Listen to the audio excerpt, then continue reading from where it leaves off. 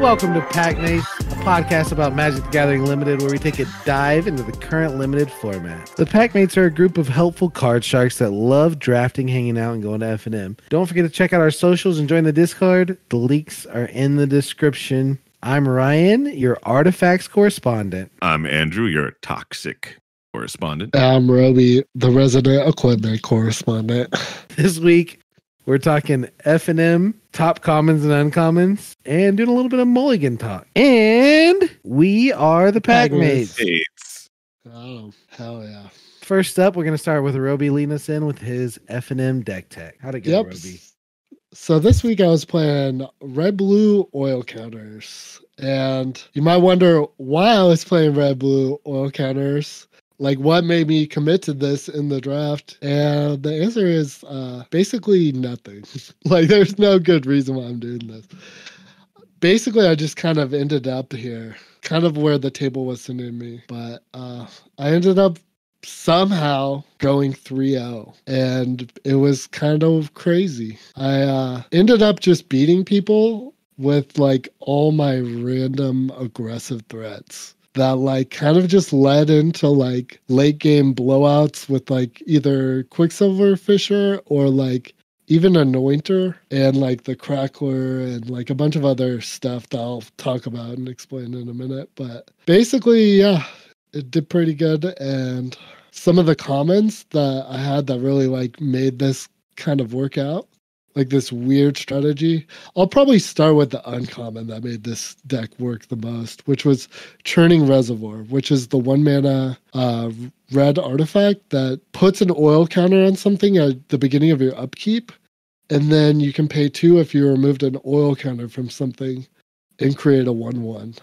And this kind of just, like, enabled all my oil synergy, which goes to my next common, which was Kuldotha Crackler, which is the 2/3 with trample that gets +1/+0 for each oil permanent you control with the oil counter on it.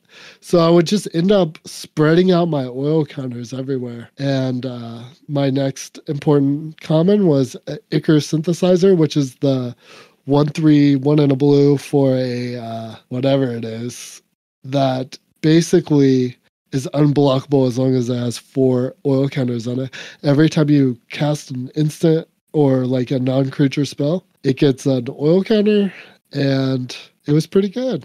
It ended up becoming a late game threat, being an unblockable 3/3.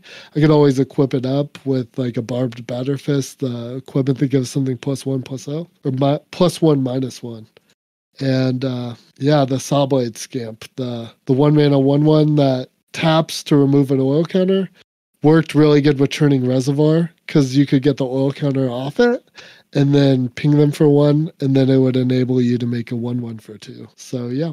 And then probably my second most important uncommon was probably the Atmosphere Surgeon, which is the guy that where you remove an oil counter and then you get to give something flying.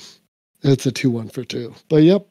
And I had 0 rares. But honestly, Hex Gold Halberd, the 2-mana equipment that gives something first strike and trample as long as it's your turn, kind of felt like a rare. And my biggest weakness in this deck was specifically, like, big green-red creatures, I think.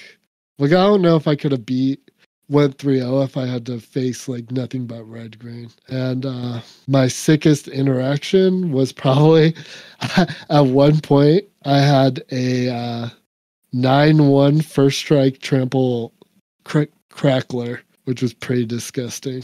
And That sounds gross. it was very good. It was very gross. And probably the biggest lesson I learned from my draft was take cards that go into the most decks and let the table give you your synergy. Because I started out with the first pick Rebel Salvo, thinking, like, well, I'm never going to wield this, and it goes in every red deck. It was the strongest card in the pack. And so I kind of just tried to stay flexible, and I ended up in red-blue. That's how you do it. Yep. And then I have some... Oh, sorry. Yeah, go for it. Go for it. You're good. You still got more to go, right? Yeah, I just have one. But Well, what lesson did you learn I from the learned game? from my games? I need a lot of dice counters for oil counters. That's a cop out lesson. Yeah, like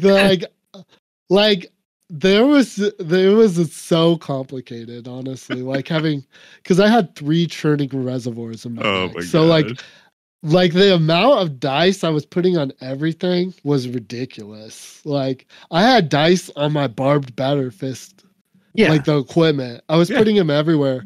Because the general strategy of this deck was I just wanted oil counters on everything. Right. So that way I could get my cacklers bigger. Yeah. And also for the anointer too. Yeah. Yeah. That leads me to my first question, and that's like, is Urabrass Anointer like actually playable? In your deck with 3 churning reservoirs, it seems like it still was maybe not the best. I would play. Okay, so this is how good I felt it was. In my deck. Sorry. And it's the 4-2 that deals X. Yep, the 4-2 that deals X, where X is the number of oil permanents you control with oil counters in it. Mm-hmm. In my deck, I would have played a 4-mana sorcery that had the same text as this. Because it was so good. Like, I was usually hitting for like 3 or 4. Mm-hmm. Okay. And that it was just like, and I got the 4-2, which trades with everything. Attacks like super disgusting with the surgeon. Like, if I could ever give a flying, right? Yeah. Like, it was just very, very, very strong in my deck. Would it have been still playable if you had 0 churning reservoirs? Probably not. Okay. Probably not. Because, like, I've just tried to make it work with no success. That's the only reason I'm asking. Yeah. I think that it's specifically only good with churning reservoir.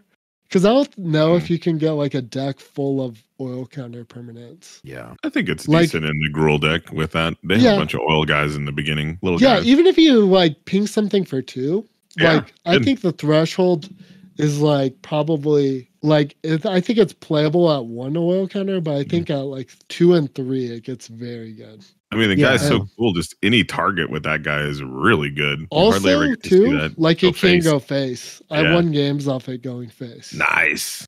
Yeah, but did you ever play Tamio's Immobilizer? Yeah, it wasn't like the best card in my deck. Yeah. Okay, because I know you're gonna say that, but follow up. Did you ever lose a game that you played Tamio's Immobilizer? Yes, but they instantaneously killed it. Oh, okay. So I don't know if it really counts. Scratches your itch. It is one nice thing about it, though. I think it's slightly better that it costs 4 instead of 3. So this is like a super niche meta interaction. But I think it's better that it costs 4 because then your opponent doesn't get to proliferate whenever they shoot it with the 3-mana green card. Yeah. Because I had 2 opponents do that. Yeah. And they didn't get to proliferate their poison counters. So that's funny. Yeah. So I think it's slightly okay, but I don't think this is really the deck. Though it was basically in there because it had oil counters on it, right? I mean, I think. And to me, so far, I've been super impressed with that. I've never lost a game that I've played it. Have you ever played it in red blue? No, I haven't played red blue. Yeah. I mean, that's kind of what I was asking, right? Like, I only play it in basically white blue, but like, I think it's super good. I'm changing my last question, so you're not really prepared for this one. Did you ever do the cute thing where you swung with Coldotha Cacular, its trigger like resolved, and then before it blocks, you took the counter off Atmospheric Surgeon to give it flying? You can't do that. Yeah, because Atmosphere Surgeon's at sorcery, right? Is it? Yeah, it's at sorcery speed. Yeah, okay. Yeah. Okay. Yeah. I didn't know that. I thought it was instant. I will answer your other question though. Was your losses due to running out of gas or needing more draw? Yeah. I don't think that was the problem. The problem was usually just like not finding a closer or like not respecting poison. I guess I would my only losses were really from like poison, right? Just getting the poison deck gets under you and you just can't do anything. Yeah, it's really tough. Yeah, you start feeling that pressure at 8. Like no matter how good your deck is at blocking, if they get like those first like 3 poison in, and they can just snowball that pretty hard, and there's not much you can do. They just sack everything to get those last points in. Yeah, or matter. Like even like they just have like the proliferate stuff to like close it out. Yep. Is Meld Web Curator any good? I don't No. I didn't think it looks good. It's not good. Yeah. I don't think it's good. Me too. But like when you play it, because I played it without, I had to play it at one point in time where I didn't have any instants or sorceries in my graveyard. Mm-hmm. And I played it and I felt really bad about it. But then I just like looked at it. I'm like, it's still like a 3/4 for 4. Yeah. I don't think it was that bad. I don't think it's good, but I don't think it's bad. Does that like you wouldn't have added a second copy to your deck, right? No, absolutely not. Yeah, okay. Absolutely not. Yeah. All right. Yeah, I think it maybe only goes in blue, red, and blue, black. Yeah, I never got. In theory, it should be good, right? Because like I could get back like a rebel salvo. Yeah, but yeah, it wasn't amazing. Yeah, I don't think the tempo loss, even if you're getting something back like that, is worth it sometimes. Yeah, but you can choose to, right? What tempo loss are you talking about? Like you're just not missing a draw. Like not drawing another card, right? Yeah, you're like drawing a card that you need. That's why you're putting it on top, right? Yeah, but it is a slight tempo loss. Yeah, especially if you're like kind of ahead and you need to play the guy just for curve purposes, but you've already like got something with something else, and you're like, I could have just drawn another land, or I could have just drawn putting something it else on top of your deck is much worse than putting it in your hand. It's not actual card advantage, right? Right. Yeah, it's just card selection. Yeah, it's good. It only goes hand in hand with like premium removal / like zeniths, right? Like I'd only play this with the Twilights. zeniths, and it's been pretty good when I zenithed Zenith back. It's like, oh, okay, you're gonna hear. Anyways, how good is Axiom Engraver? Tell me how it's the best goblin picker in your deck. It's very good. It was very nutty. Yeah. So one good thing about the Engraver and the Sawblade Scamp too.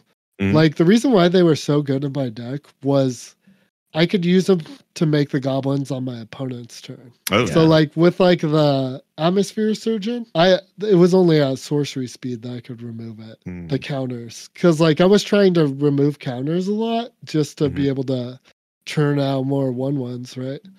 So it was good for that too, and it's an insane blocker, right? Yeah, sick. Yeah, it's sick. I do love me an Axiom Engraver. Yeah, they are good. Huge fan.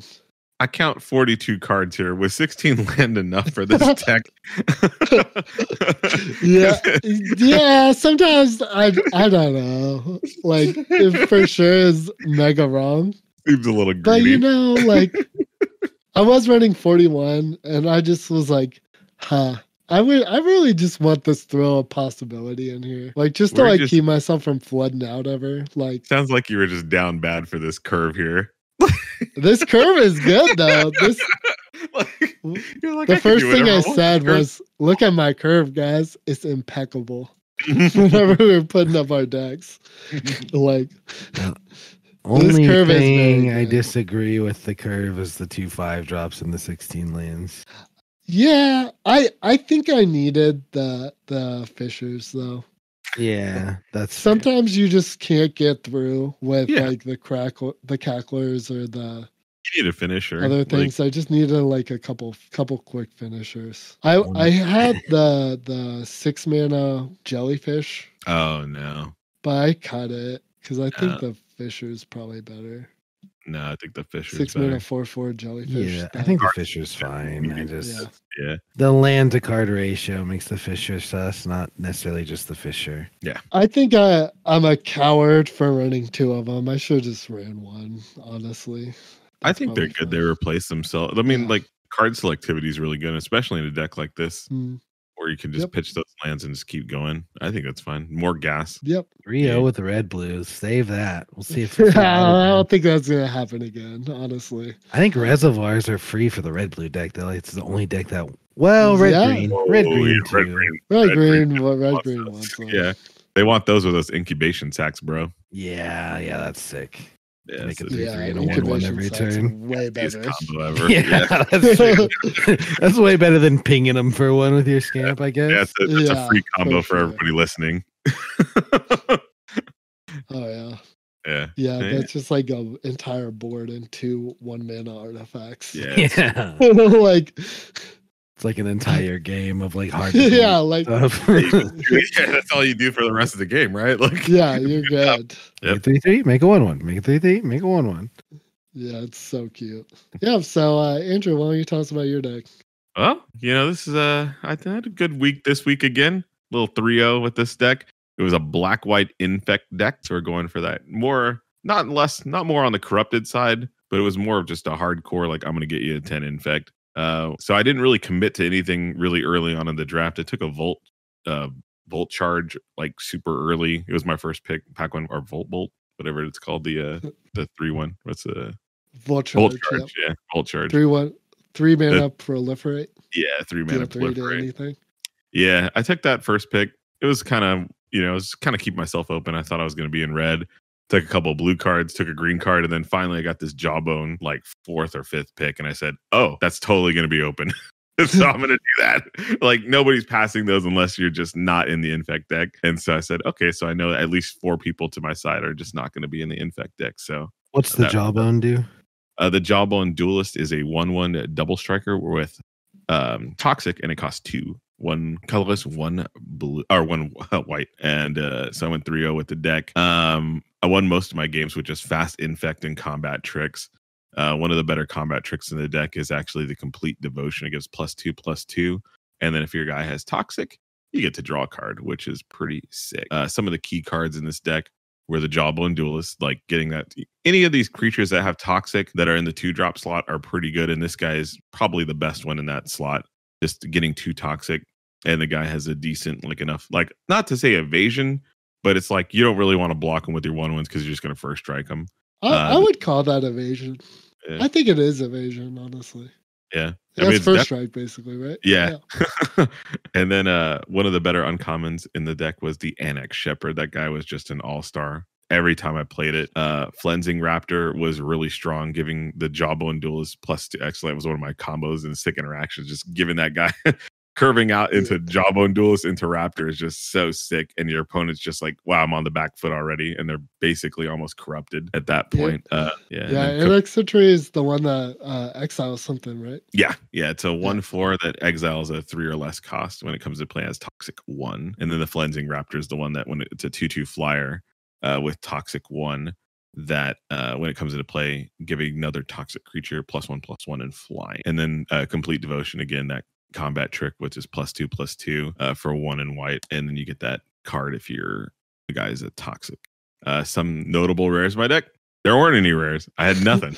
It was just all commons and uncommons. Second one in a row. Yeah, second one in a row. There's kind of a heavy format. I'm heavy format. Oh man. Oh, what was the biggest weakness of my deck? The biggest weakness of my deck was probably the 1-drop slot. I think my deck was already pretty good, but I think I could have taken it to another level if I'd have gotten there's a 1/1 white creature that has toxic 1, and then when it dies, you get a might token from it as well. I can't remember the guy's name right now, but that guy would have been pretty good in my deck. Some of the sick interactions were again with that Duelist getting flying from the Raptor and just going in for two toxic and 4 damage. There was pretty darn good. Something I learned from the draft was, and I saw it kind of earlier when I was drafting. We know that we were going to draft in our pods and we were going to play people in our pods, and so I'm in this black-white deck, and I'm seeing all these like mesmeric doses going by, or just other kind of enchantment type things, enchanted creatures of pacifism kind of stuff. And so I started taking some indoctrination attendants. They're it's a 3/4 for a 3 and a white. Comes into play, you get to return a permanent to your hand, and if you do, you get to create a might. So I said, oh, that's pretty good. I passed a bunch of mesmeric doses. If I play against them, I got them. And so it was kind of like a pre-meta game, like within your pod, which was pretty nice. Some of the lessons I learned, this 1-drops really set off this archetype. I felt like I was on the slower side of things. So really get the 1-drops into this archetype if you're really going to go that way. Even missing there's a really good uncommon that I was kind of missing in this deck, and he would have really just took it to another level. 1/1 Death Touch. Yeah, the Bilious Skull. Yeah, Bilious Skull. Incredible. I was missing that guy. Like, I think he would have been, if I'd have just had one of those, I think my deck would have even been even better. So yeah. Okay. I got the question that everyone wants to know. Everyone's talking about it. Tell me. Hot off the presses. All right. Is Basilica Shepherd the real deal? Must pick best white common that there is? No, no, not in this. In this thing, he just kind of was there. He was a 3/3 flyer that just made the mites. I mean, I really just he might as well have been like charge of the mites at this point. I mean, really, that's kind of what it was in this deck. Died immediately. I just so disposable. This guy, he got in there just to make some mites. That was about it. And there was nothing more. Yeah. Yeah, I haven't been impressed with it either. Like people are just super valuing it, and I just feel like it's mid. Yeah, it's not your Cloud Goat Rangers. It's not your guys who really kind of do those kind of things where you're crapping out a bunch of tokens. I think the tokens. mites not being able to block makes it so much worse. It's tough. It's really, really tough. Yeah. Basilica Shepherd's the 3/3 flyer that makes 2 1/1 mites that can't block Toxic Wood. Yeah. But yeah, I just think it's just 5 is so expensive for that, really. Yeah. How was Zealous Conviction in your deck? That 1/1 enchantment that gives +1/+0 and first strike if they're corrupted?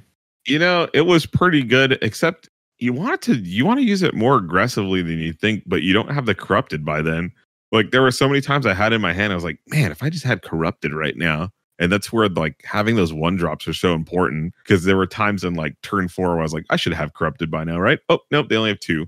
Crap. And so this is like, it's not looking as good. It was nice. It led to a couple good blowouts, but you know, you just got to be really conscious of having those 1-drops to really set that thing off. Follow up. Would you rather have another Sinew Dancer, the one that can tap stuff for 4 or 1 if they're corrupted? Or would you rather have 2 Sinew Dancers or 2 Convictions? The Sinew Dancers won me so many games. You know, that's a really skill testy kind of card too, because it's like, when do you tap it down, or what are you tapping down? Like, how do you? And then just navigating the corrupted on too. Once you get corrupted with Sinew Dancer, man, it is just a house. Yeah. That guy is really strong. Even at 4, I tap something down just to get that first point of corrupted there. You know, that into that 3 toxic area. I'd probably take the Sinew Dancers, looking at how the deck shaped out, and it was another 1-drop. We played each other for fun, and there was a point where your Sinew Dancer was your scariest card, and I had to O-ring it. I also play it. Yeah. All right, that's it for me. You got any questions, Robes? Yeah, was Feed the Infection good? I'm curious about that one. That's the 4-mana. You draw 3, but you lose 3 life, right? I gotta tell you, I chipped some people out with that. Like, yeah, I was curious about that. It was kind of nice. Like, honestly, the refuel in this deck is pretty good. You don't really have because you have so many 2-drops, right? Like, your guys are pretty straightforward too. They don't really do very much. Like, I'm not 2-for-1ing a lot of people in this deck, so extra card draw in this deck was really important. Like Infectious Inquiry and the Feed the Infection. That gives you the poison counter too. That seems real. Yeah, but the Feed the Infection was actually pretty decent. I mean, I think I chipped somebody, like, I think I killed them next turn because of that extra 3 damage that I got. There was one turn where I think I could have done it, like, could have done like 7 points of damage or something like that. But anyways, it was my next question was, did you ever just win with like regular damage? I did. Yeah. Yeah, it just happened. I seem like that. It seems like that's like hard mode in this deck, like trying to win with real actual damage. Yeah, it was kind of weird. There was like a weird game where I just like the indoctrination attendant only has 1 toxic, but it has 3, and so you're just like, 3 powers. I was like, all right, fine. It wasn't quite where I wanted to be, but it was, it was what it was. And then my third question I have is, what did you ever bounce your Annex Sentry with your indoctrination agent? Heck yeah, I took out so many. Because I saw this looking at this. I was like, did you ever like hit a token with your Annex Sentry? Absolutely. That's so sick. Freaking-lutely. Yeah, that was Annex Sentry's horrifying. Yeah, that guy was really good, and just like hitting those tokens was just so nice, because there was like, oh, that was my whole plan, was to block. Yeah. Like, it just like bodies the 4 Mirrodin tokens too. Yeah, it was nice. Horrifying. Then you reset it. It was very nice. Yeah, that's all I got. But I'm not seeing any sus cards in here, Robi. It is good. This is like the best deck I've seen Andrew make in a fucking minute. It was like, oh, my deck's bad. I don't know. Like, that's typical Andrew's deck. And then I like look at it. I'm like, oh man, this is actually horrifying. it was Just those double jawbone duelists with the 3 complete devotions is so scary. Yeah. Definitely dealt 6 damage and with that guy. That was pretty good. I was like, Yeah. look at that. All right, get in there. The Raptor into complete devotion just for 8. Ugh.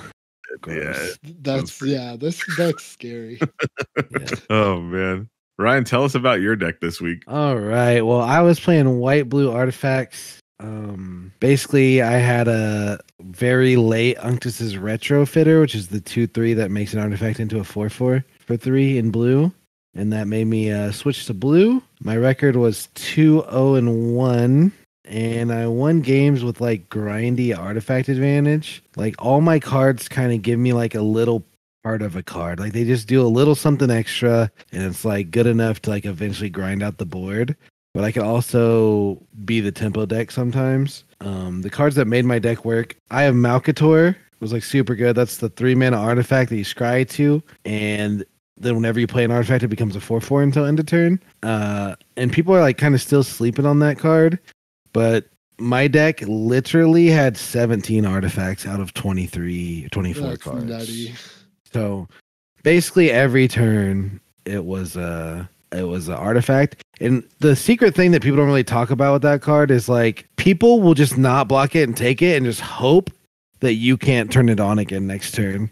And what they don't know is like I can always turn it on literally whenever I want. Like, and it's wild. Huh. And like I've been there before too. Like I've played against that card when it was early, and I thought like, oh, I just won't block it this time, and like hopefully he won't be able to turn it on and like beat me with it. And they always do because all your cards are artifacts. Also had Transplant Theorist. This one was one of the more iffy cards. I almost cut it. It's a 4 mana, 3 colors, and a blue 2/4 artifact creature. And when it enters the battlefield or another artifact enters the battlefield, you draw a card and discard a card. And then you can pay 2 and put a card from your graveyard on the bottom of your library. It was an all-star in this deck. I pitched so many lands. I was choosing my hand. I was going through almost my entire deck, like just picking the cards I wanted to play. I played against Andrew a few times for fun. And I think Andrew can testify that like when I had the engine going with this guy, like it just kind of felt hopeless. Like it just felt like you had to win soon or you're just going to eventually lose the card selection. Yeah. And then Unctus's Retrofitter, which we talked about 2/3 was amazing. And then the 1/1 Flying Vigilance, Malcator's Watcher, that when it dies, draw a card. It's like pretty good. And turn 2 that and turn 3 Retrofitter, like making it into a 4/4 is insane. Oh, that's pretty good. That card's good. Yeah. And notably, I had no rares in my deck, just like everyone else here. Bomb heavy format. Bomb heavy format. Crazy. Yeah. That's crazy, man. I went 2-0-1. I went to time, tied. It was a very close game. Like I don't know if I would have pulled it out if he would have, but I was at like 4 and he was at 2 at the end, so it was close. My deck did need a few more 2-drops. I would love to have had a few more of the Mandible Justiciars. That's the 2/1 lifelink that whenever you play an artifact, it gets +1/+1. That card is really sick. Seems good in this deck. Yeah, I saw you doing a lot of tricks with that, with the Charge of Mites. Yeah, that was my sickest interaction. I swung with the Justiciar, and the guy blocked with 2 2/2s, and I Charge of Mites made 2 1/1s at instant speed and made it a 4/3 and traded with both.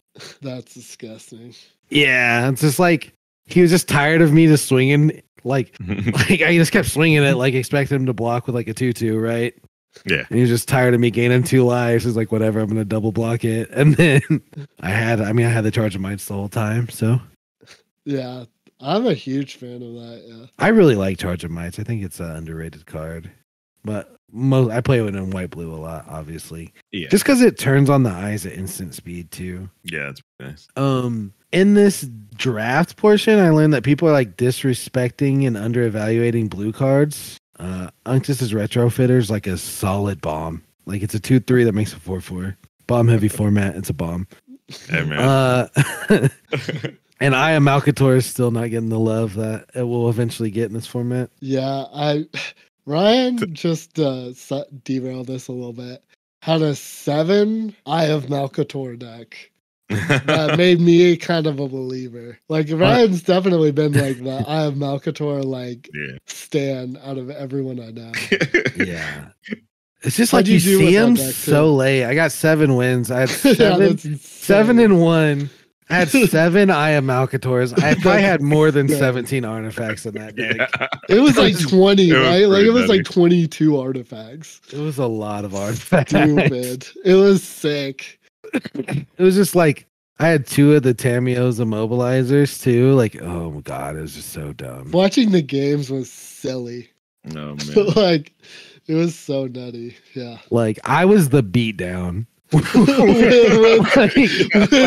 7 jamming 3-mana 4/4. do nothing artifacts. Yeah, like nobody could out tempo me. Like they would all try. Like every Yeah. single person would like be like, "No, I'm the beatdown," and I would just constantly swing a 4/4 and play another 4/4. Swing a Yeah. 4/4 and play Scry another too, 4/4. though. Like the Scry 2 is like the key to that too, because you get to keep continually putting on the pressure. Yeah. Like That that's too, the yeah. brutal part, little ability on that. Yeah, I was gonna say you were talking about blue being underdrafted in our pod. Yeah, there was no respect put on Blue Sun Zenith. I think I got that 4th pick. That's amazing. I mean, it was. I had to. I took it because I just didn't want to play against it. Like I Yeah. I normally don't hate draft, but man, that was one of the ones where I was like, wow, someone must have the most savage blue deck if that's getting passed around the table that late. It actually turned out the guy to my right that was passing to me was also in blue, but he was just not in the blue artifacts deck, so it was just a completely different deck. So it's fine. Yeah. Yeah, that's kind of cool. I always like that. That's kind of a hallmark of this format where 2 people could be sitting next to each other, but drafting completely different kind of styles. Yeah, that's wild, right? And have completely different cards they value. Yeah. Mhm. Yeah. He did take one of my eyes of Malcator, and then he didn't play it because he didn't have the artifacts. If I had a third one, I think I might have got the old 3-0, but Nice. we'll What never know. were some of the big plays in this deck? Just like turning a flyer into a 4/4. Yeah. I had 3 vigilance flyers, so Yeah. that was sick. Transplant Theorist getting value is sick, and like I'm a huge proponent, and everyone's a hater of against all odds. And Me and that's- Andrew are both notable haters of Against All Odds. everyone is, Yeah. and I'm gonna keep picking them. It blinks something and it returns something that costs 3 or less from your graveyard to the battlefield, and it's so good when you just like trade off your random for Mirrodin artifact, then like on 2, right, and then you play an Aya Malcator on 3, and then you against all odds and bring back a random 2-drop and blink your for Mirrodin artifact to re-equip it and remake a 2/2. Like it just is an instant board builder. You have to work for it. You have to have like something in the graveyard worth Oh getting. my gosh. You have to have something that you blink. But basically, I ended up playing those instead of the draw 3, and I think it was correct. Oh my gosh. I think I can believe that. 'Cause you Oh can my do some gosh. really degenerate things with Eye of Malcator. With You Against have All to Odds, have right? so many things. Like there were so many things that you were saying there that have to happen before this card is good. So you think that, right? But All like, the setup. really, realistically, you just have to like trade a Malcator's Watcher to draw a card. Yeah. Something that was pretty nice Like, when you were. that's not hard. That was kind of cool Yeah. when you were blinking dead equipment. I thought that was kind of nice. Yeah, When you that's just bring it sick. back Yeah, into that's sick. the Rebel. Yeah, that was Even pretty like nice. not dead equipment, and you just make another 2/2. Like it's fine. Yeah. Well, I'm not a fan of the card, but I'm a fan of the song by Phil Collins. Good song.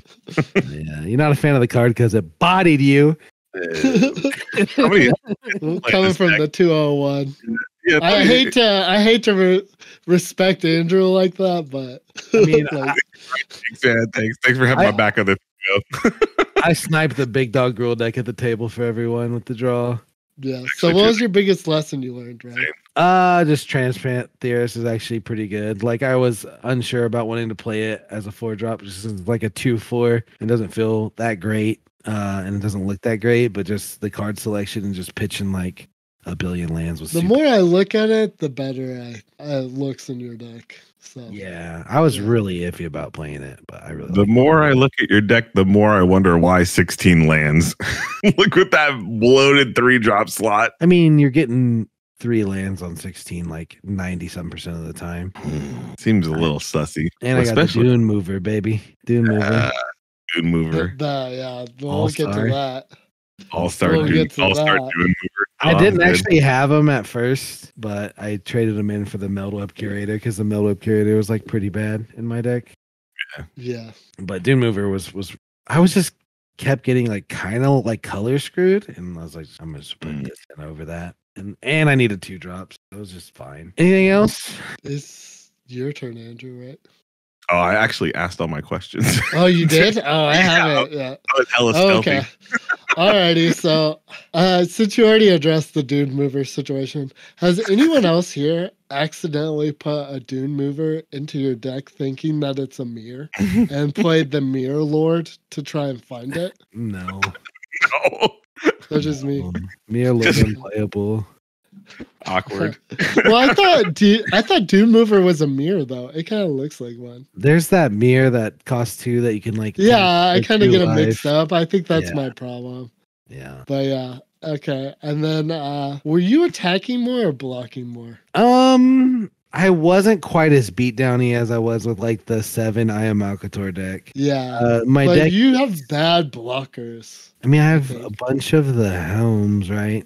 Yeah. The thing about it is, like, all of my 2 drops were just like so expendable because of against all odds, yeah, that's and my 3 drops were pretty expendable too, honestly. So, like, I just I was definitely usually not the beatdown, right? But like, I could be against slower decks.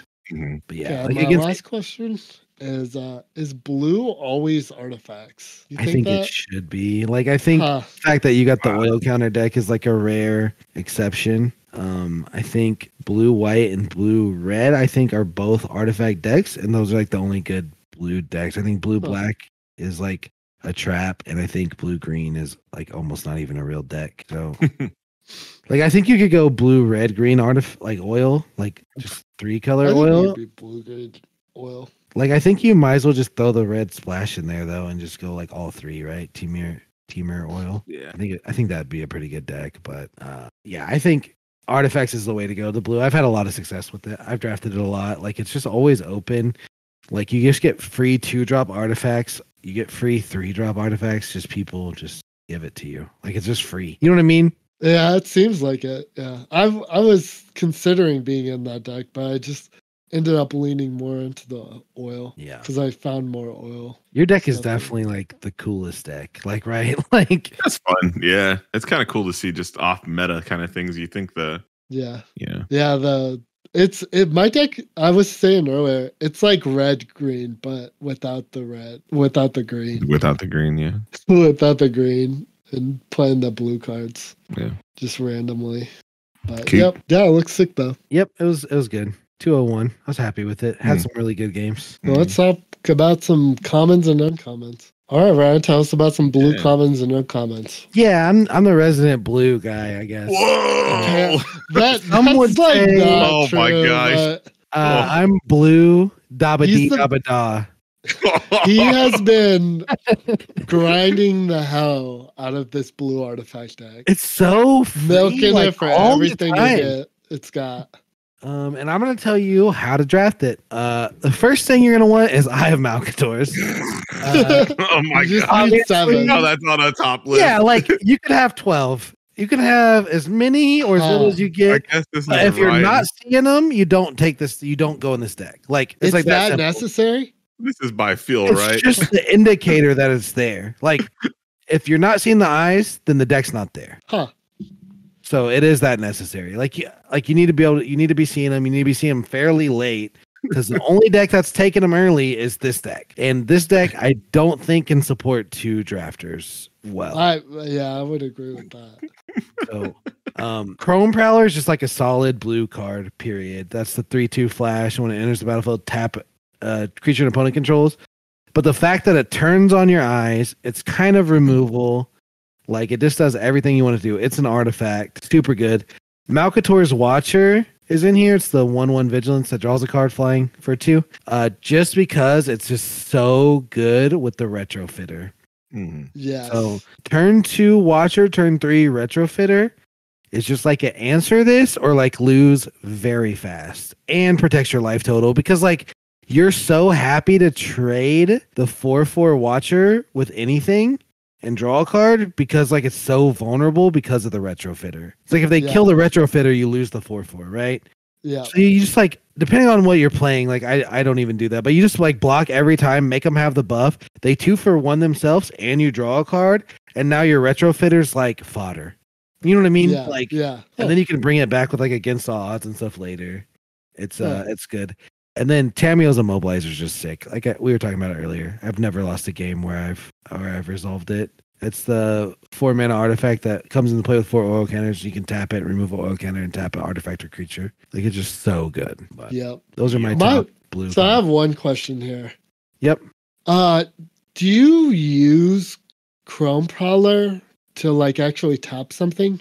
Because every time I've had it, it's felt like that text is hyper irrelevant. That's mostly what I use it for. I rarely tap use something? it to trade. Yes. Oh, really? Huh. I use it on my turn a lot to tap stuff to turn on my eye. Yeah. Or okay. Yeah. I didn't. even or know like that. they'll do turn it on your eye and tapping something is like pretty good. And then which like feels weird, right? Because it has flash. Yeah, it's a You wanna flash use card, the right? flash, right? But like just so often, like that just it ends games. And then like a lot of times, like people will try to like race you. So like, they'll do 3, you'll do 4, whatever. And then they'll continue to race you like while playing a card. And then at the end of the turn, you flash in Chrome Prowler, tap their thing down, and you just hit them for like 12 and the game's over. Yeah, huh. That's interesting. I people didn't just- think about playing it on your turn.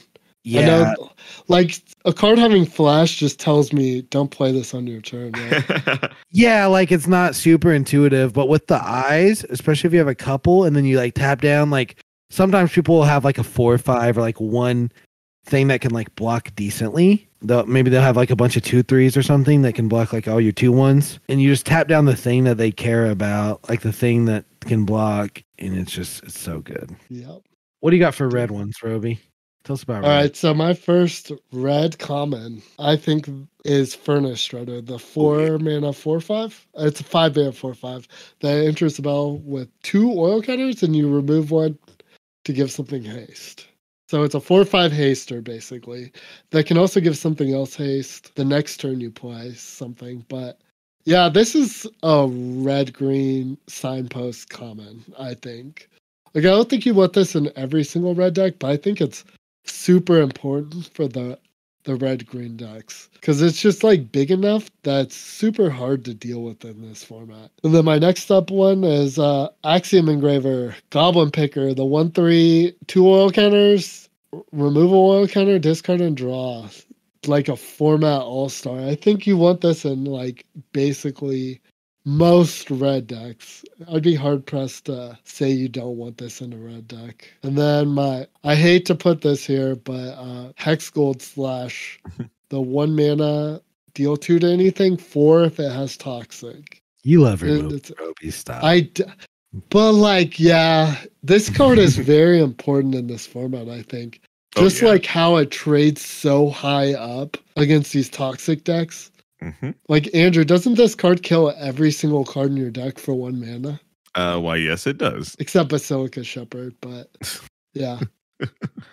Then I think this is like goes in every red deck, actually. This is one of the few red cards that goes in every red deck. But then next up for uncommons, I was hard pressed to find good red uncommons. I came up with Cacophonies. I don't know how to say its name. Cacophony. I don't think that's right. I don't know. But Cacophony, maybe? it's a 1/1 goblin that deals combat damage. Cacophony? Whenever it deals combat damage to a player, you can sacrifice it.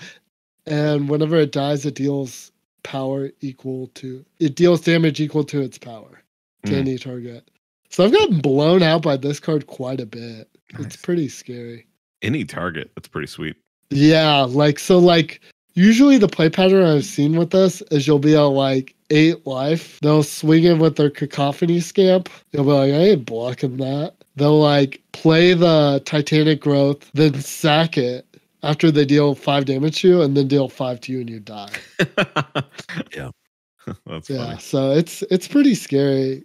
Be aware of it, be afraid of it. And then I hate to put another removal spell up here, but Rebel Salvo is the only way that red decks can really deal with bigger creatures, like a Furnace Strider or like any random 5/5. But yep, it's pretty important. Deals 5 damage to target creature or planeswalker. It has affinity for equipment, which is super irrelevant. But yeah, those are my. It's good for 3. It's wild for 1. Yes, it's very good for 2. Yeah, like it's very good for 3. It's really very good for 3, right? Yeah, honestly, yeah. It's first pickable. It's hyper first pickable. I first picked it this week. Yep. So what do you got, Andrew? Well, I was doing some top 3 common black cards and some top 2 uncommons that I think are good in the black color here. I went with Anoint with Affliction. It's the one colorless, 1 black. And then you get to exile a creature if it has mana value 3 or less. And if they're corrupted, you just get to exile any creature. Premium removal just goes in every deck. The next one I have is Blight Belly Rat. It's a 1 colorless, 1 black for a 2/2, toxic 1. And then when it dies, you proliferate. So, it fits in the toxic deck. It's one of the cards that you'd want to see in your toxic decks. Just getting that extra proliferate in there. But, it kind of swings other places, but when you're in black, you're kind of toxic adjacent most of the time. One of the other ones I had was Stinging Hive Master. I think this guy's going to get a little bit more respect as the format goes on, but it's a 2 colorless, 1 black for a 3/2, toxic 1, and then when it dies, you get to create a might token. And I thought that guy, just trading up is pretty good, and just getting another body on the board is always kind of nice on these guys. It kind of replaces itself.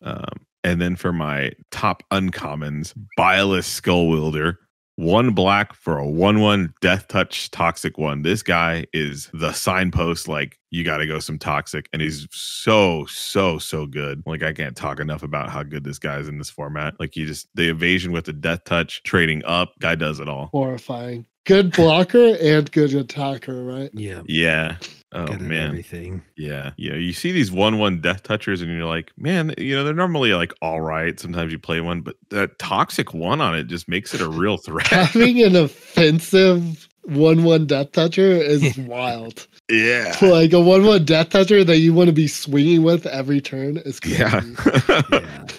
And then I put Drown in Ichor because it's also one of the best, removal spells in that. And it just goes in every deck. -4/-4. Sorcery, though. So do note that. So I forget all the time when I play it. Yeah. Me too. I forgot. And then I just said, okay, take it back. And then I killed the creature the next turn. But yeah, they got another 2 or 3 damage in with that guy. And then it proliferates, which is really nice. Kind of stapled on there. A lot of these blue-black, they're supposed to be like blue-black cards, right? With these proliferate things, but they ended up just being really good with, I'll throw an extra oil on something, or I'll throw another toxic on you, or something like another poison counter. And this card's just premium. It's good. Yep. So my question is, what percentage worse would Anoint with Affliction be if it just didn't have the corrupted text? Ooh. Significantly, I think. Really? Yeah. You wouldn't just jam all of these, even like you wouldn't just like it's so good. Last week I had the deck that had a bunch of those, but was impossible to get people corrupted. Oh shit. And it was actually like, remember my 4-color deck? Yeah. Yeah, I had like 3 of them, and it was like impossible to get people corrupted. I ended up sideboard them out against some people, like they were just not even playable. Yeah. Really? Huh. Yeah. I just think it turns off so many of these die triggers too. That it's still like, look at all these die triggers. They're everywhere, right? Like, it feels so bad to have your Stinging Hive Master annoy with Affliction. Right? Does it though? Yeah. Yeah. I mean, you only play the guy because you want the extra. The extra invulnerability, right? Like, yeah, exactly. A 3/2 for 2 isn't good. Yeah, that's true. And it's like a upward exchange of mana, right? Like, up on mana. Yeah. But yeah, what do we have next, Ryan? I had some questions. Every time I play Andrew, it feels like I get one of these questionable hands of should I keep it or not. And I kind of want to know your guys' thought process when mulliganing. And I want to start it off asking about high risk hands. What if you have a hand that you know you can win, but you have to draw, like maybe you have 2 planes and you need an island and you have to draw it early. But if you do draw it, like, you have a very high chance to win the game. Do you keep that hand? Yeah, hell yeah. Hell no. Like maybe you have 3 turns say you're on the draw. Oh. You have 2 planes and 1 and no islands. Well, and, do I have other ways to interact? I usually need. You have 1 white 2-drop. Okay. Full send. Yep, Full you're doing send. it? You say What? less. Yep. No As way. long as I have like 1 creature that I can play, Nope. I probably will just send it. I'm not a buyer. I'm gonna send it back to the deck Like a and shuffle 2-drop? up. 2-drop on 2s is good. That's good. Nah. Are you more likely to keep high risk, high reward hands when you feel as though your deck is worse? Yeah. Because I'm not winning fair, right? Right, like I have to have my good cards to win, right? And they're here. Like it's a street fight at that point, right? Like I'm gonna have to be greedy to win. Right. Right? That's how I feel too. Like I'm more likely to keep high risk hands when I think my deck is worse. When I know that like if I just hit this 1 card, this hand is gonna be sick. Yeah, you know what I mean?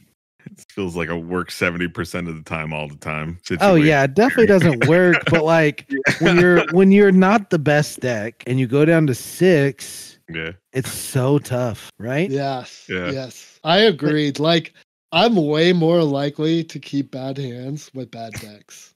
Oh man, which is like super counterintuitive. Yeah. Like, but like I'm gonna have to bust a nut to win, right? Like I'm gonna have to do something crazy. So like I'm way greedier with bad decks because like I feel like it's way less fair of a fight. So I have to like I can't put myself down even more than I already am playing a bad deck, which is maybe super dumb, but yeah, I don't know. Like so much goes into the mulligan consideration. It's just wild. Like, yeah. I think first you have to say like, am I the beatdown or am I the late game deck, right? Yep. Like you need to know that after game 1. I think in this format, it's more like, am I blocking or attacking? Right. Which I mean, same thing, right? Beatdown or am I the beatdown or not? So, and then if I'm the aggro deck, do I have a hand that can put pace on the board, right? That can gain the board and keep it. If I'm the blocking deck, do I have something that's gonna like let me not die? Do I have like I don't know, just so much goes into it. Yeah, especially in this format too. I think decks also like a good example of this is the deck that I had where I had a lot of very good blockers, but I was also like a beat down deck to some of a certain percentage of the time. Yeah. So like for me, keeping hands with that deck was like, especially in like game 2, like knowing whether I needed to be more of the beatdown or more of the blocking kind of deck. Like especially against like the poison decks. Like I was better off with like a 1/3 in my opening hand. Like I would be more likely to keep a hand with like a 1/3. Yeah. And bad lands. Right. Yeah, 1/3s just make you feel safe, don't they? They really do. They really do. They just make you feel so safe and cuddly. This is gonna ruin us for other formats. It is. Like 1/3s are generally just bad. It's a bad time to get into drafting because you're gonna think 1/3s are good for the rest of your life. I had a question I wanted to specifically ask Andrew about mulligans. Hey, yeah. Like Andrew might be just to preface this. I think me and Ryan can both agree.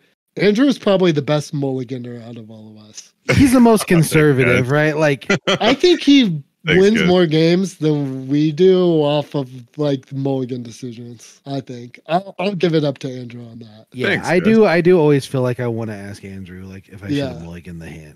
Right. I like how he asked everybody else and then he asked me. Well, I'm playing you. I'm So playing fun. you. Yeah, I know. I don't want to show you my hand unless I pitch it, right? Yeah. No, it's cool. I like when you do that. It's a real lot of fun. Yeah. So what's like the question? so like what are your boxes like? What is your like checklist that your hand needs to hit? Okay. So it's gotta have my colors, but if it doesn't have my colors, I'm willing to accept a 1-color hand. But I have to have cards that I can play, at least 2 cards that I can play. So then you're like, because if you mulligan to 6, it's like, okay, well, I've already kind of mulliganed already, right? Like I got to have some kind of action there. Like I played a hand against you where I had 2 planes and like 3 white 2-drops and 2 blue cards in my hand. And I was like, this is pretty good. You know, it was a very aggressive start too. So I had some interaction there. And then I just never drew my other color, but I still won like on turn, probably like was like a 5 or something like that. Cause I knew like this is a good play pattern of that hand. And then just taking into consideration especially after game 2, what your opponent's on. Cause if you're looking at a hand of like 4 lands and like a 4-drop, or like even a 3-drop, and you know your opponent has the capability of going 1, 2, 3-drop, you might as well just mulligan that hand because you're not getting back into that game if they really curve out on you. And so you got. Is that a hard rule? Like the number of. So is it like you need 2 playable cards, or you need like 2 cards that you can actually play with just the cards in your hand? Yeah, I think so. I think you got to have some kind of action in your hand, right? Like you just don't want something where it's like. So like how many of those have? What if it was just 2 interaction spells but not creatures? I've taken those. That? They get a little risky, but it also buys you the time to get into the other color that you're getting into, though. You got to think you've just bought a bunch of turns if it's removal spells, so it's not just. It is a hard rule of 2, though, right? I'd say hard rule of 2. Sometimes go to 3, but like 3 is like I want to have 3 playables, but 2 sometimes is all right. 2's a little risky for me, actually. 2 playables. What if you had? Well, if you have like 5 lands and 2 cards, that's fine. You know, you just keep going with that. I mean, that's not too wild. Okay, what if you had like 2 lands, a decent 2-drop, and your bomb 4-drop, and there's like random other Is it? Do I have the colors in my hand for that drop? You only have 1 color. You only have 1 color, but. You have the 2-drop. Like you can play the 2-drop. Nah, I feel like I've mulliganed to 4. I feel like I've mulliganed already to at least once with that hand. Then that's where I keep, right? Yeah, that's my problem, right? That's I keep those. Yeah, always. I feel like I've already mulliganed. Like I was like, so I'd rather have just a better hand and take the mulligan on that point. Or actually, I feel like the reward though, right? Like the possible reward. Possible reward, and then your opponent goes like the possible. I probably lose so many games like that. Yeah. So okay, does being on the player draw affect your decision at all? I won't take a risky hand just in general, just because I think I have the idea that I can draw a land. I think you get burned by that more times than it really works out. But you only remember the times that it works out, right? I mean, so you don't, right? Huh? Yeah. That's interesting. Yeah, because I always do. I'm way more likely to keep bad hands on the draw, right? Specifically 2-landers, right? 2-landers specifically, Yeah. But Andrew says he doesn't. That's so wild. That's super interesting. Yeah, you might be right, Andrew. Like I will concede that. Like you are the mulligan expert. But then there is still the risk of just like mulliganing down, getting 7 lands or something like that. Have to mulligan again, so it is a risk either way. Just to preface that, but I mean, give your best chance for you to win that game. I think and what you're comfortable with is always kind of where it's at, and you can kind of feel that out sometimes. Like I'm just not comfortable sometimes with a 1-land hand, being able to play 2 spells and then hoping to get more stuff. I felt like I've already mulliganed.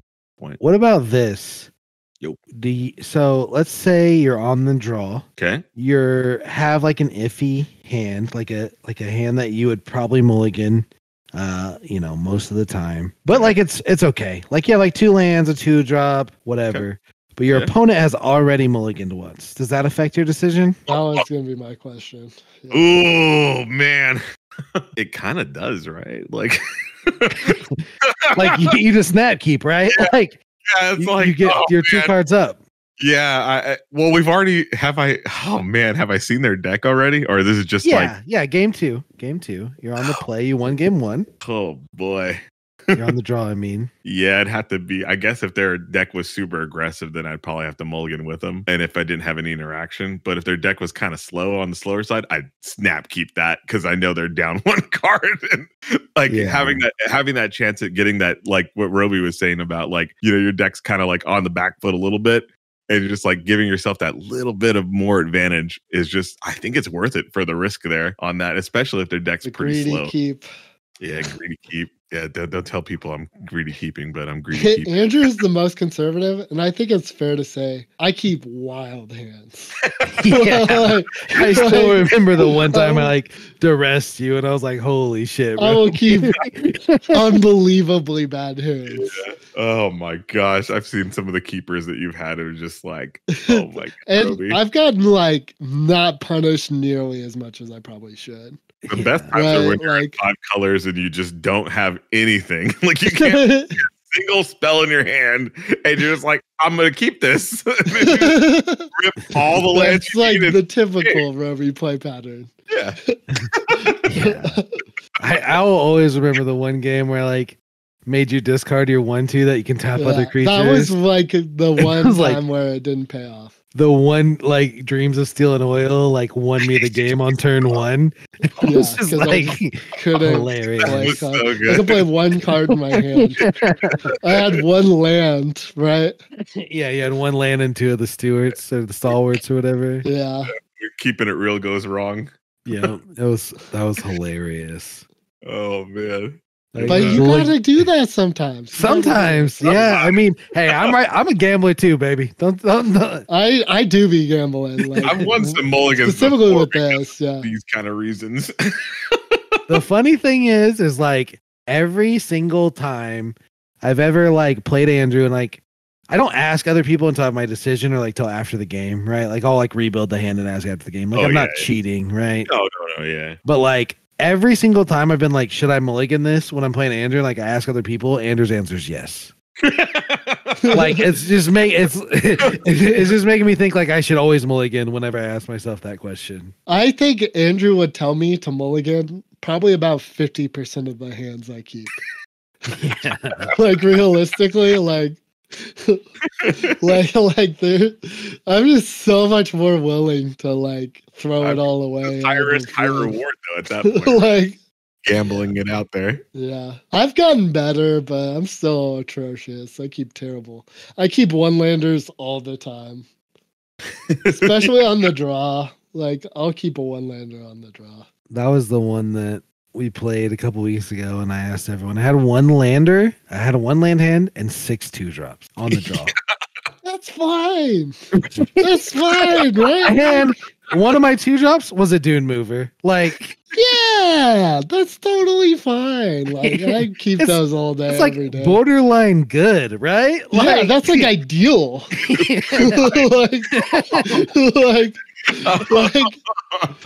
Like you aren't gonna get flooded anytime soon, right? Right. Like, yeah. And I'm on the draw. I have 15 out of like 30 lands. Half of my cards are land. Like only 25% of the time I'm not hitting it in my first 2 draws. Yeah, right? you're good, right? Like that's 75% of the time it works every time. I feel like people get burned so hard on that like 25% of the time. It's just like you just get aggressively bodied for keeping a greedy hand. Yeah, it happens. And you're just like, yeah, like if you don't hit it, you just lose, right? Yeah. I probably win I lose the most percentage of games just to bad mulligan decisions. Are you looser with your mulligan decisions? Like if you already won game 1? Yes. Or hardcore. I am too. I am too. I will keep dog shit hands. Yeah. Like I already won a game. Like I got one to give, baby. That deck was like so bad, usually game 2 for me is science. Like, will I get away with this? like I don't keep atrocious hands because I'm gonna be on the draw, right? For sure gonna be on the draw. So like I'm even more likely to keep like one-landers. Right, yeah. Or 5 landers, right? I've kept 0 land hands on the game 2 draw. Like wow. What? That's so wrong. 0 land. I genuinely have. Oh. All I gotta do is top deck one. Oh, I forgot to tell you about my bad beat, Robi. Andrew saw it. It was wild. What's up? So I'm playing the guy that I tied with, right? We're swinging back and forth because like I have like a flyer that's lethal. It's like he's like going all out towards me to try to like outpace the flyer, right? Yep. I get him to 3. My flyer's the 3/2 Hex Gold Hoverwing. Yep. I play Unctus's Retrofitter, and I make something into a 4/4, and he has like a 5/5. And then I equip it to make it a 5/5 with like the +0/+1. That's really +1/+1 because I have the Hex Gold Hoverwings. And I swing with the flyer and the Hoverwings. He blocks the 5/5 with his 5/5, obviously, because he's at 3. +3/+1's it. Exiles the top card from his library. Only card that gets him out of the situation. 0 cards in hand. Shock on the top, and he hits. He hits shock to kill the flyer. Yeah. That was a high level play. It was so good. God bless him. What a sick play. It was so good. So tight. I couldn't even be mad. Like it was like holy. Oh man. It was like the one out. He like perfectly played to his outs. Yeah. For sure. Like, don't ever give up. Absolutely. In situations like that. Like, if you have a out, play go to for it. Play to it. 100% of the time. Don't scoop if there's a 1% chance that you top deck that shock off the top of your deck, right? Like, yep. Because I feel like lesser players will, like, especially new players, will be like, well, I'm not going to top deck that shock. Like, it's over. Yeah, they'll just scoop out of frustration. Like, well, I can't kill the flyer. Like, yeah. It's like, actually, like, you could have lived for one more turn, and like you could have maybe turned the game. You know what I mean? Like, who knows? Like, there is like a 1% chance that you hit that and you just end up winning, right? Can I say like it's always significantly higher than 1%? Yeah, it was significant. Yeah, it was like 5%. It was at least 5%. It was like a 5%. Yeah. You had 2 of them, so it was actually like 10%. It's probably more, like math. Like I'm not going to do the statistics calcs now, but it's probably more than a 10% chance he hit it. But like people will look at that situation like you, and you'll think like it's a 1%. Because he had like 20 cards in his deck. He had 2 Hex Gold Slashes in there, maybe 3. Yeah. Like 3 out of 20 that you don't hit it out of 2 cards is like, because like he gets a draw right on his turn, and then he like, because like a lot of people would scoop like, I'm at 3, I didn't draw the flying, but yeah, he played to his outs, and like the percent is a lot higher than 1%. Like you'd be surprised how high the percent actually is. I think. That was definitely the play of the day I saw. Yeah, that was so good. Andrew walked away and said, I got some ammo for the podcast. Yeah, I'm glad you brought it up. That's sick. It was definitely so tight. To tell. I love seeing that too. Yeah, because like when that's you, like that's what keeps me playing Magic, right? Right, like you're Rocky, right? It's like that, yeah. Like that's so tight. Yeah, it was so cool. Oh man, like yeah. You just feel like a G, kind of. You know what I mean? Like I'm so smart. Like, I'm so good at Magic. Yeah, like which you are. Right. Yeah, absolutely. That's really good. If you could like have the wherewithal to like recognize that you're able to like have an out and you hit it, it's amazing. Right. Yeah, that's so tight. Yeah. Good time. But all right. I think that's all we got this week. No alpha. Me and Andrew both 3-0. Yeah, we shared the alpha. We rejoiced in our shared victory. Yep. Nobody lost the game, so we're all 3 alphas, kind of. Well, not everyone won all their games, but some of us. Nobody lost. Some of us beat those that won all their games. Some of us did. But you know, we take what we can get. Ooh, we'll see today. Now today's gonna be the rubber match for you and me, Robi. Yeah. So that's all we got this week. Bye. Bye. Catch y'all on the flippy flop. Bye.